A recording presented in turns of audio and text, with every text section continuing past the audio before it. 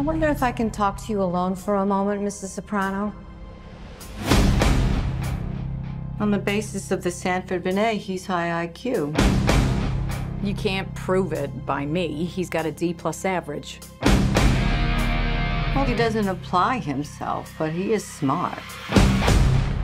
The results tell us he's a leader. Alan, how are you doing today? Hey, good to see you. Where are you, by the way? Right now I'm in Dublin. I know the shower curtain doesn't give much away, but because you spent a lot of time over here. I have. That's why I asked. I've been in Dublin a couple of times. It's so beautiful. I spent most of my time in Belfast, obviously, for that other show. Yeah, that other huge show that everyone is still talking about to this day. But we will focus on The Sopranos just for the moment. Can I ask, in not including this movie, obviously, because that would be cheating a little bit, but what is your favorite mafia or mobster movie of all time? That's a tough one. Scorsese, I guess, is a broad label, is the obvious answer. There is a gangstery movie that is probably one of my favorite movies ever that's sort of outside that box that I'd like to mention because I think everybody should watch it 100 times like I have. And it's Wim Wenders' The American Friend, which is not literally a gangster movie, except there's a bunch of gangsters in it. It's a crime movie, but unlike anything else. And it's one of the greatest movies I've ever seen. And it's similar to Sopranos in a way in that it's using a gangster milieu and a crime story to get into some really dark, interesting, funny, human stuff.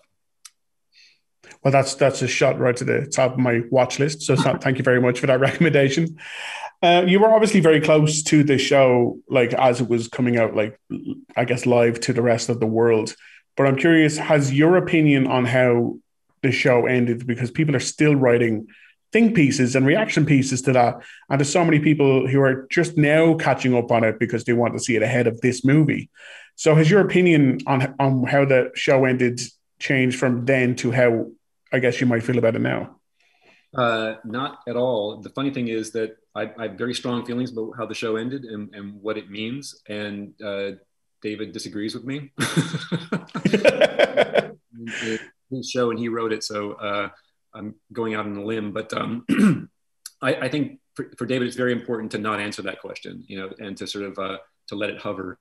To me, I will say firmly, I think Tony got shot in the back of the head in that scene, and it's for various reasons, and it sort of influenced the way I directed this movie. That interpretation.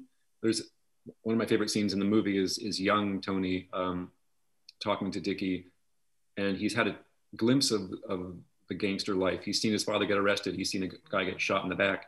And he says, I don't want that to happen to me. And it's one of the most beautiful, heartbreaking moments. This young kid, it's William Ludwig, who played this sort of 10-year-old Tony. And that plays, powerfully in the movie. But if you carry the show in your head too, it's even more powerful.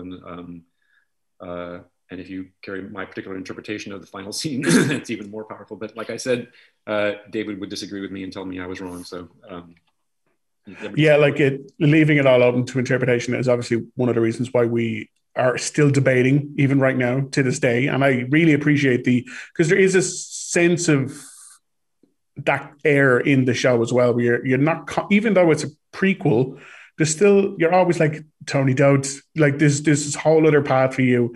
And I appreciated that element of this as well.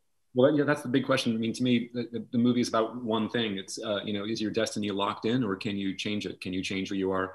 And we think we know Tony's destiny because we've seen the show. So he seems locked. But he didn't have to turn out that way. And we see the process that sort of shaped him. And every other character in the movie is going through the same thing. Is my destiny already written for me, or can I reinvent myself? Which is sort of the classic American, mythology that you can be anything you want. You can reinvent yourself. And because we're in Sopranos land, that doesn't play out as positively as people hope. There's one character in the movie who actually transforms himself. Yeah, it's again, like I think it's just such a vast undertaking because people love that show. And I appreciate everything that has been brought to this film, because it's got such a weight on it. But your television directing CV, it's so massively impressive, and now we're seeing it like translated onto the big screen. Obviously, we've this isn't your first movie, but having worked on this movie and The Sopranos, and we've seen a Sex and the City movie, and we've seen a Deadwood movie, I think, as well. Are there any other shows of yours that you would love to see do that jump to the big screen as well? Oh, that's interesting. I almost did the Deadwood movie, and it was heartbreaking to not do it. I had to drop out of the Deadwood movie to do the Sopranos movie. That was not a Sophie's choice right there. Exactly. That's really interesting. I mean, certainly there could be a Game of Thrones movie, but in a way that it was already a Game of Thrones movie, because the show is so big. I'm not sure that the jump to the big screen would be that different. I have to think of something, something more off kilter, like a Bored to Death movie. I did the pilot for Bored to Death, and that was a very unique tone, and I just loved everything about it.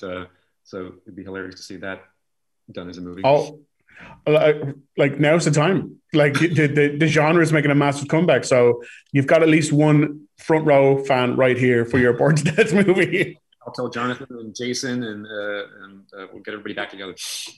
Fantastic. Alan, thank you so much for your time today. As far as your nephew goes, I'm listening. Stay out of his life.